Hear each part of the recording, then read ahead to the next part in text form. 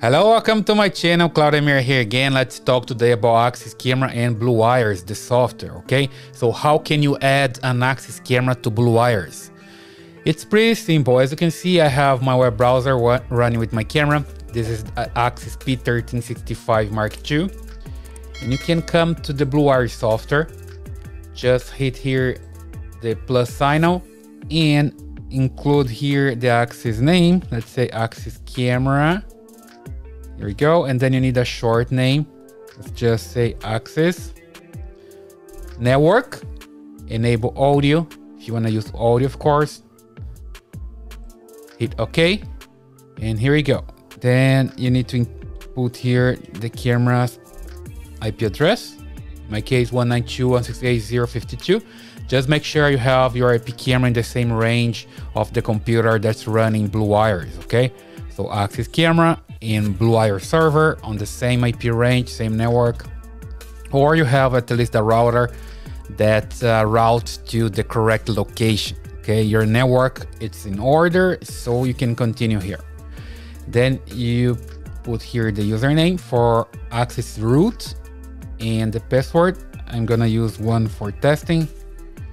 And most of the time you see people clicking this find inspect button here. Okay, to test your camera on the network. That's for OnVIF. We are not using OnVIF here.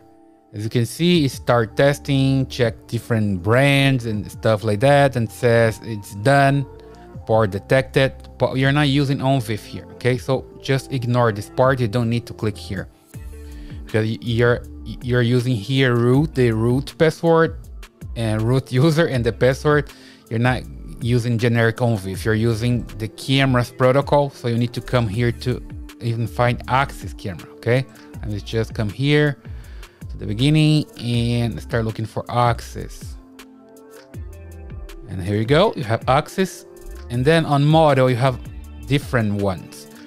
MJPEG, MPEG-4, different models. Sometimes you have the models here, sometimes you don't. So I have the P1365 Mark II, so you don't have the name here. What you have to do is come to this generic one, M, P, and Q series using H.264. That's the codec that I'm using here, and my camera is a P1365, so P series, right? Select this one. As you can see, I have the RTSP stream here that the software is going to use to connect to the camera. It creates that for me. I don't need to insert anything here. I just need to insert here the IP address, the username, and password. And select Axis and the model P/M/P/Q series, okay?